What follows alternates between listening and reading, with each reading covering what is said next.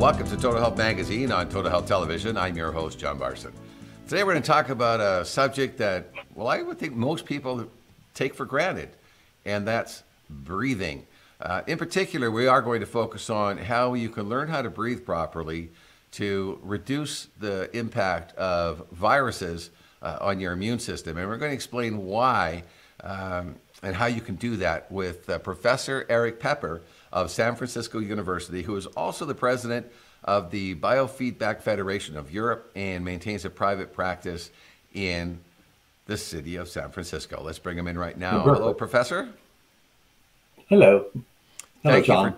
Thank you for taking the time. You know, Professor Carmen Rossinello sent me a link to your blog the other day, and I started reading those articles, not just on the COVID-19, but the depth of the research that you've done over the years on breathing, on asthma, and on different chronic conditions. And I have to tell you, my scalp kind of lit up a little. As I had a very life-changing experience back in the late 90s when I was building a tech company and doing my broadcasting, and I was so stressed out and my asthma was getting worse and worse and worse, to the point where I was actually having to make emergency runs to the hospital for life-saving asthma treatments. And thank heavens, if you get into a hospital emergency room and you have an asthma attack, you actually get to go to the front of the line. So they don't sit you down there for a couple of hours waiting for a doctor. But the other thing is, I had inhalers everywhere. I had one in my car, I had one in my office, I had one in the bedroom, one in the kitchen. I just had them everywhere. And then my MD put me on prednisone. And I thought, okay, you know, this is going to help. And I thought, okay, great. But I also like to ask questions. So I did some research into prednisone, and I thought, holy crap, the doctor's going to kill me if I go on this stuff for too long. So I started asking questions. I hooked up with a naturopath, a functional medicine doctor, and I can't remember the exact time frame, but let's say within 2 years or so, I was off all inhalers, no more asthma attacks. I changed my diet. I learned how to breathe properly. So when I read your blog, I got very excited. I thought, we've got to get you on the program. We've got to share some of your knowledge with our viewers, because I'm sure I'm not the only one, and everybody is concerned about COVID-19. So let's go back a little bit first and give our viewers a bit of a background on your history. Well, I started the area of breathing probably in the 1980s, hard to believe, as a researcher, but also just as an interest, because I was intrigued to work with students and clients. And what seemed clear is that breathing is so automatic, we're totally unaware of it, till it's dysfunctional, till I either wheeze, till I can't inhale. And the most common problem people experience was always, I can't inhale. And then if you step outside of more traditional psychology or medical recordings, where they would look either at the rate of breathing, they would look at how much volume you inhale, or the airways constriction. If you step outside of that, you realize, wait a minute, breathing is much more than that. It is basically where you breathe, how fast you breathe, at which rate. So I can breathe high up in my chest. I can breathe very low in my stomach. And all these different breathing patterns may have an impact in our body. And we have underestimated the power and the effect of that. One of the most well-known phenomena has been the carbon dioxide we exhale, but also the dissolved carbon dioxide in our body. That's often called, if we breathe too quickly, called hyperventilation. And so I got intrigued in that phenomenon. Not hyperventilating where you go, nothing like this, but a kind of almost subclinical ventilation, which was a kind of British model by Lum and others. And then we observed, by just changing breathing patterns a tiny bit, you can induce anxiety for many people. You can have other qualities. And out of this came interest in what is optimum breathing, or what is functional breathing with the least amount of effort. And now if you look at people, look at a little baby who is really happy and healthy. And what you see is a baby whose stomach really moves in and out. The sides of the lower ribs move in and out. The chest doesn't really move very much. It's most interesting. It's as if the body looks like an egg and the bottom part expands and goes in. And that is an easy breathing pattern. And when you study people who are at peace, who have very functional breathing, what you see is they inhale, they exhale. There's almost a pause for 3 or 4 or 5 seconds. And then there's the feeling of inhaling again, and you inhale one more time. And you keep doing it that way. And it's like that pause at the end. And so I get intrigued at looking at people. How can we teach them more optimum breathing? Just like your story you told about yourself. So then the first thing when you work. Sorry, I was just going to say what you're talking about, because if you try to breathe up here in your upper chest, right, you've got a rib cage here. So your chest really can't expand. Your lungs can't really expand. So if you're breathing lower, like you said, the stomach on a baby, I mean, they haven't taught themselves how to breathe incorrectly. They're breathing the way nature intended. So it's when they get older, they forget that, oh, wait, I should be breathing like this. Because it's not something we think of a lot, but there are so many benefits to that, right? You improve the blood-brain flow, you boost your immune system. They're just benefit after benefit after benefit. It's even more subtle than that, or even more important than that. If you think about it, the baby again, like you said, it's the abdomen that expands. There's this big muscle, if I can stand, called the diaphragm that runs right here. And so when I inhale, it goes down. And when I exhale, my abdomen, this whole area comes in, pushing this diaphragm up. But what that does, which is most interesting for people, is that it isn't only breathing, not only affects our air intake and our oxygen transport or carbon dioxide, it also is the pump by which our GI system is the lymph and venous return is moved in a sense, or pumped back up. And if you do not have abdominal movement, I can almost always predict or say you probably have GI distress or pain in that area, etc. When you learn to allow this breathing to go there again, at least you're supporting your own health. I think that was the major part. And so now when we looked at people who had asthma, for example, many of them, they would report, I can't get more air in. But they never really exhaled, or they did incomplete exhalation, or they only held their stomach in, and it's like they were breathing almost in a reverse way. They were trying awful hard. They lifted their chest up and they sucked in their stomach at the same time. A kind of pattern of fear. When the person is totally relaxed, it's the opposite. Let me give people an experience how quickly breathing can affect you, if that's okay. So what I'd like you to do is just sit normally, and when you inhale, just inhale. And now when you exhale, exhale about 60% of the previous inhaled air. So you inhale, you exhale about 60%, then you inhale again, you exhale about 60%. Keep doing that for a moment or two. And just do this.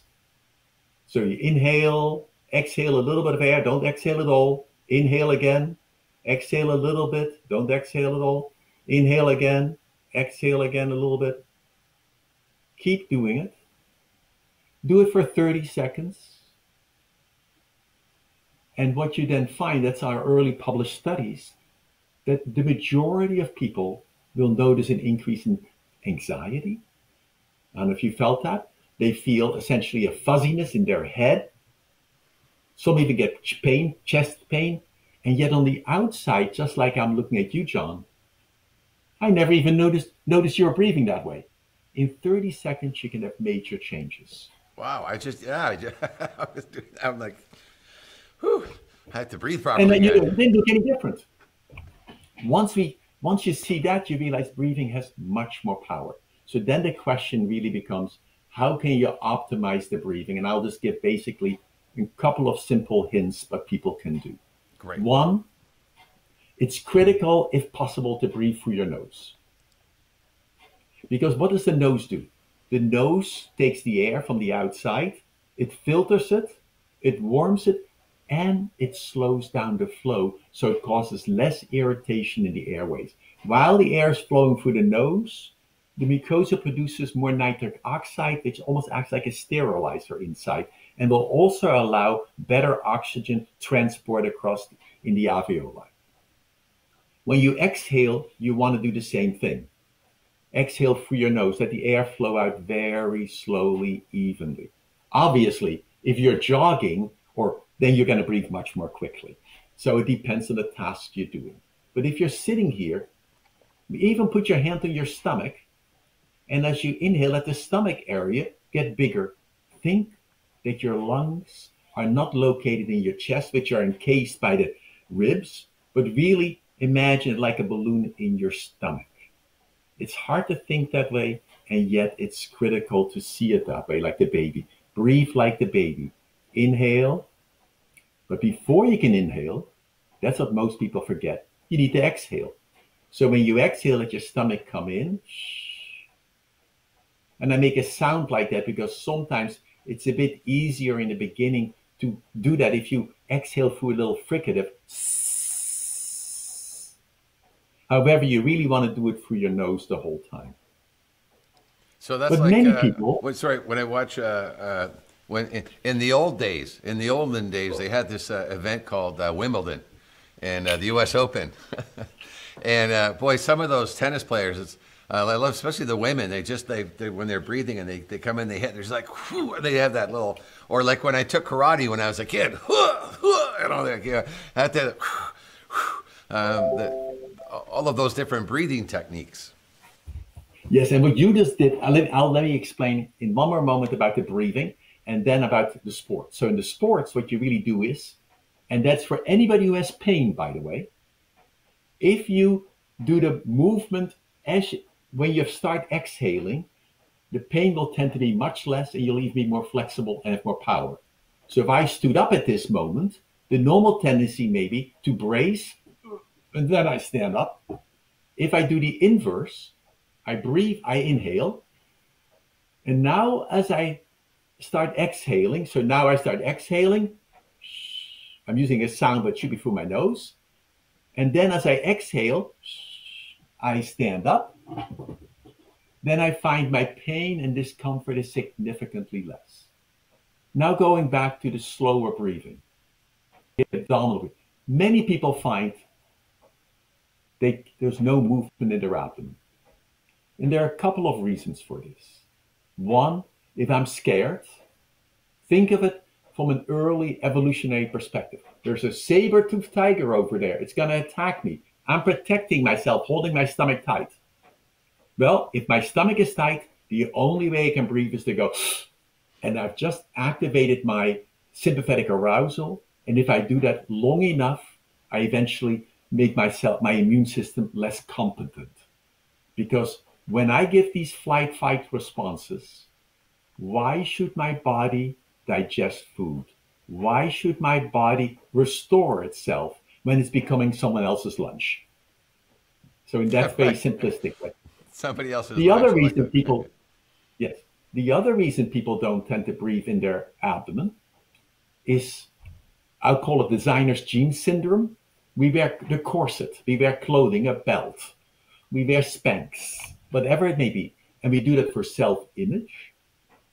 But it's really a corset, and that means that my abdomen cannot expand. I have to breathe in my chest more. I tend to breathe more quickly. I get more neck and shoulder tension often. I may have many other disorders.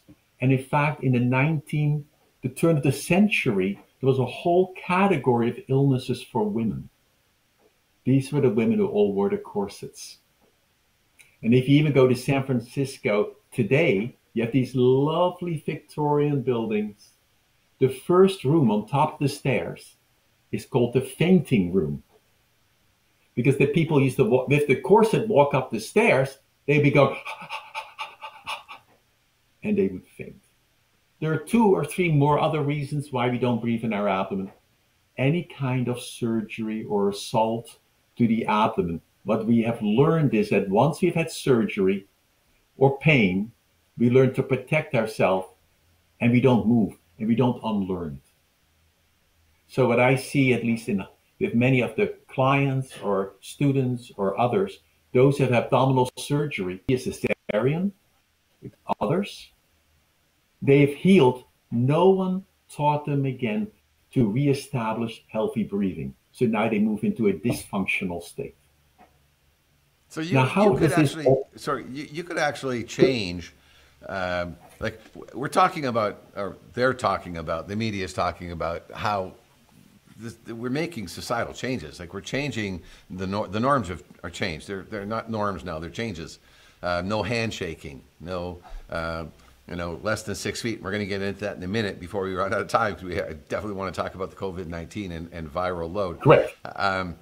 But what you're saying is everybody should be able to, instead of wearing tight suits and the tight tie and the tight suit and the women in the tight dresses and even the guys wearing girdles, you got to think about your whole health, and maybe now is the time to do that. In this time when we're starting to make changes, let's have that serious conversation about what we're doing to ourselves as a society. And that image that we see in Hollywood, where you got to look like this, you got to be skinny, you got to be tight, you got to have all that, and we should really all be walking around in jogging pants, or John Krasinski, oh, he's gonna laugh at that one. John Krasinski's tutu in his last weekly program when he stood up, and he had a big tutu on it. It just cracked me up. That guy's great. But yeah, I think this is what we need to talk about. So let's talk about COVID-19, because when I looked at your blog and I saw those images, and we're going to bring them up as we talk here, and I saw the image of the guy breathing, when I saw the image of the teens vaping, when I saw all of this and your explanation of how to breathe, I thought we've got to share this with our viewers and our readers. So let's go there. Let's talk about that. Great. So one thing to remember generally is when you're exhaling without knowing. When I'm talking, I'm both projecting out the little particles, etc. They travel a certain distance. And all of us know that indirectly. When you're walking down the street and someone is smoking, you can smell the smoke before you ever get near them, depending on the breeze. Now, you could half imagine that the smoke you smell could be the viral particles. That's the basic logic of it. So we are always shedding viral particles if we are infected. The trouble in the United States and around the world is that anyone who gets infected by the coronavirus, for the first 4 or 5 days, they most likely do not have any symptoms, zero. Only on day 4 or 5, it obviously depends per person, but generally the first 4 days of the infection, they don't have symptoms, and yet they are already shedding the viral particles and potentially infecting anybody else. Once you see that, then you realize, unless we test people, their antibodies, that they have had the illness or do not have the coronavirus, you have to assume that everybody around you is contagious. That means you need to be far enough away from the person. That's the whole part of social distancing, a term I really dislike. It is really physical distancing and social connectiveness, or improving that. But then you need physical distancing. And what people forget in physical distancing, there are two components that but people forget in physical distancing that it depends on the airflow around you. So if there's a breeze, I can be talking to you. If the breeze is behind me and you are downwind, then 6 feet may not be far enough because the wind is carrying these particles right into you like a plume. On the other hand, if the wind is diagonal or perpendicular to us, I can almost be close to you, and all the particles that I'm emitting this way are just swept to the side by the wind that way. This is even more important in sports when you're bicycling or running. Well, actually, wait a second. Before you go into that, when you're talking about that, all I can think of now is because we just got a post from our local health people saying that there are areas where they're changing changing people flow. And they're saying, okay, so they're going to open up these trails, but you can only walk one way. So what you're saying is just because you're walking one way doesn't mean you're protecting yourself. Now you have to be aware of the wind flow, how close you are to that person, because you're breathing their air that they're expelling as they're walking forward and you're coming up behind them. Absolutely. Let's say if there's absolutely no wind for a moment and I'm walking or standing still, 6 feet is a great distance, unless I'm really coughing and projecting more. If I wear a personal mask, remember, this is going to contain any virus I could be emitting. So the only thing the mask really does, the major purpose of a mask, is not to protect you from others, it's to protect others potentially from being infected by you. And since you don't know if you are infected or not for the first 4 days, if you get infected, I have to assume everybody is contagious, unless they have a symbol on their shirt that says, I have the antibodies. Right. In that sense, now this becomes critical if I now walk. When I walk, and then I exhale, but this exhalation as I walk forward, this cloud moves behind me in a kind of slipstream. And if I walk fairly fast, that slipstream may be up to 20 feet in jogging even. If I'm cycling, and every cyclist knows this, in cycling, you're going to try to you want to be behind the cyclist in front of you in their slipstream so you have less wind resistance. But that slipstream contains all the viral particles the person is exhaling potentially. In cycling, the Belgium simulation study from Belgium and the Netherlands shows it can last, the distance is up to 60 feet, that slipstream. It's really interesting to look at that. Now, this all leads to another part. So one, when you're walking, be somewhat aware of the breeze. I now always walk upwind. Everybody can be downwind from me. I mean, I'm aware of that because I do sailing. I have done sailing, so I don't have to think about it. But most people they're often unaware of that. But there's a whole other part of all this, and I'm going to talk about that. I think that would be critical. And that is the viral load. Yes. Or the density. Okay. So let me go back in the importance of that and what to do and ways to potentially reduce infection among family members and others and how to stay healthier. So there are two concepts. One, how can I reduce the inhalation of the viral load? That's one. And two, how can I reduce the air around me so it's fresh air? In historical records, going back to 1918, much earlier, with viral infections and bacterial infections and tuberculosis, it makes no difference. The data is overwhelming that if you allow a lot of fresh air to go through the area, the infection rate by others is much less. And sometimes if you are infected, you have better recovery. Let me explain this. Let me do it in an example for those who are much older before children were vaccinated. When children pre-vaccination time would be playing in the playground and a child had a childhood illness, a viral illness, and another child was playing with it, that child would then probably infect the other children. But the rate of infection, or they infect the other children. However, if you think of that infection, the child was there momentarily outside. It took a very small dose of the viral particles in. It didn't know that. And then it didn't take any more in. Now the child went home. The viral particles infected the whole nasal cavity and all the upper respiratory tract. But there were very few viruses multiplying. So the body had time to develop its own immunity and antigens. And then as the child emitted these viruses, it would then spread them around.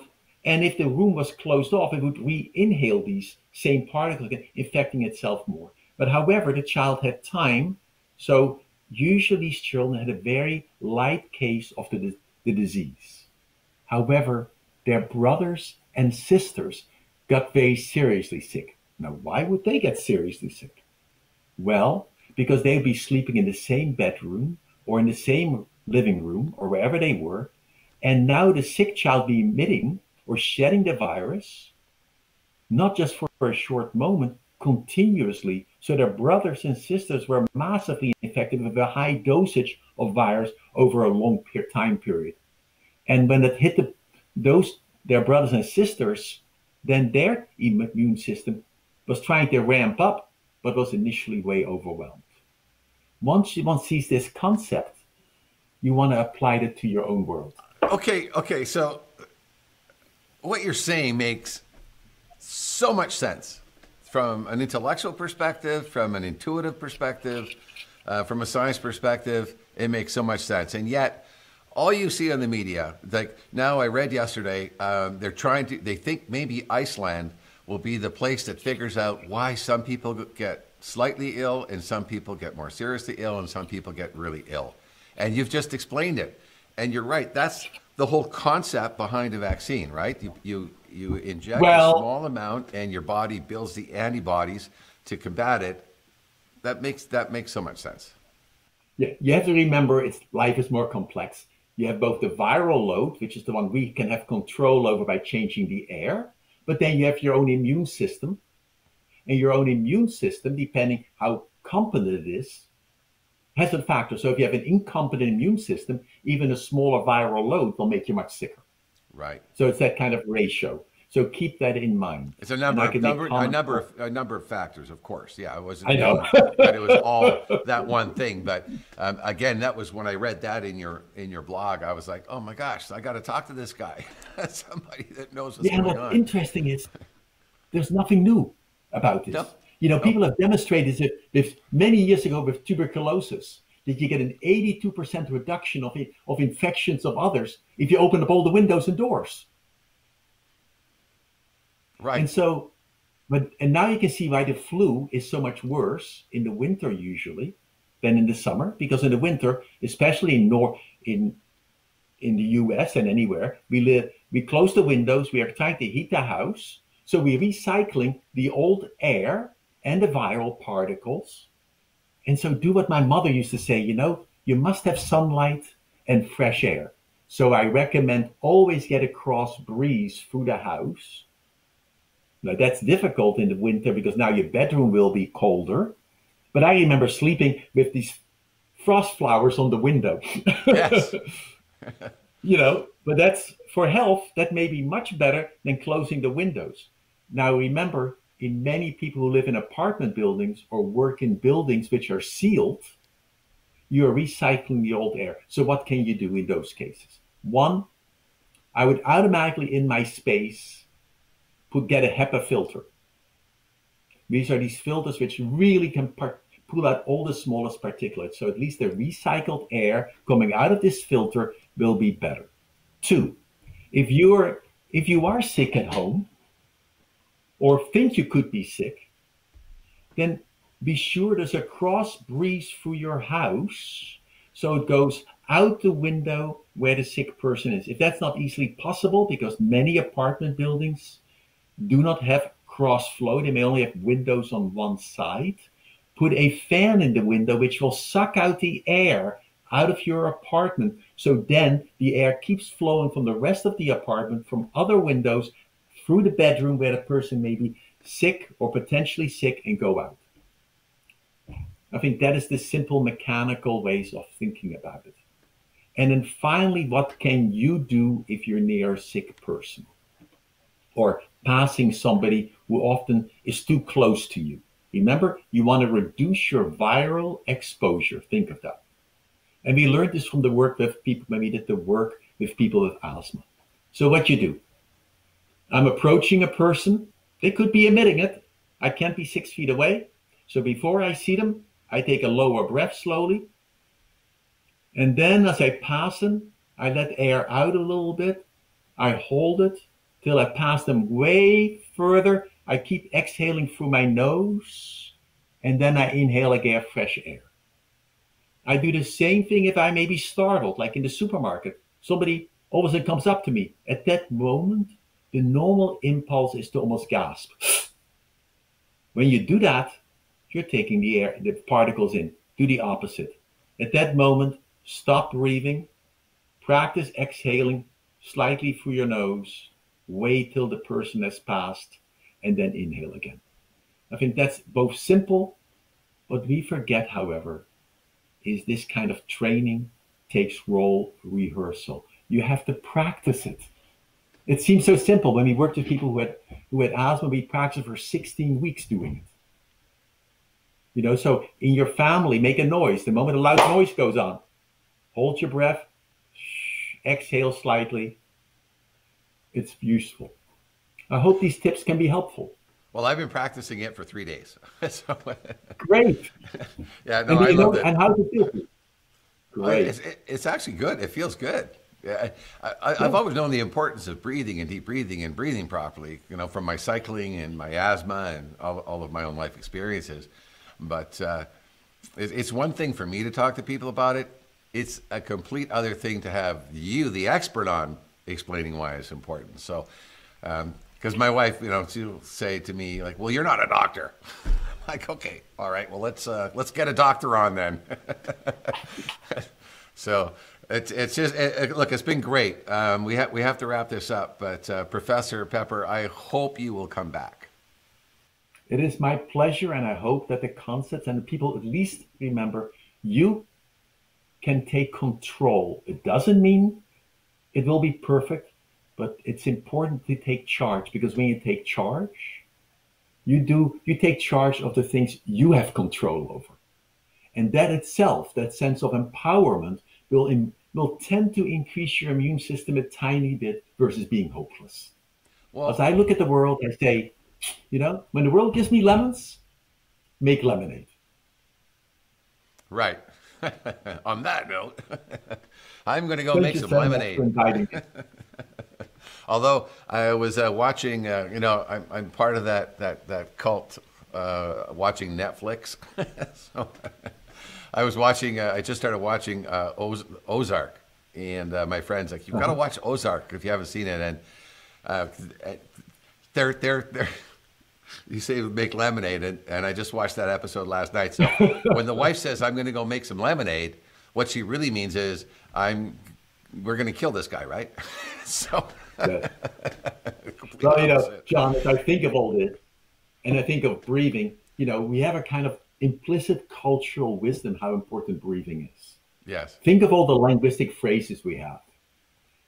I'm waiting with bated breath for this interview. I have a sigh of relief when it's all over. He's full of hot air. He's inspired. You can keep going. They reflect patterns of breathing that reflect health. It reflects emotions. It reflects spirit. All right. Well, we're going to do our best to send every single viewer and reader to your blog so they can actually get all of the information and all of the science. I was really encouraged to read. I went through most of your studies that are on your blog, and there's just so much information there. So we've got all the links below. Please, viewers, take some time. Especially, and share the blog, share the professor's blog, especially that blog on proper breathing. All right. So, Professor Peper, thank you very much for being with us today. John, it's a pleasure. Thank you for inviting me. All right. We'll have you back. So that's it for this edition of Total Health Magazine. Remember, learn how to breathe properly and stay healthy.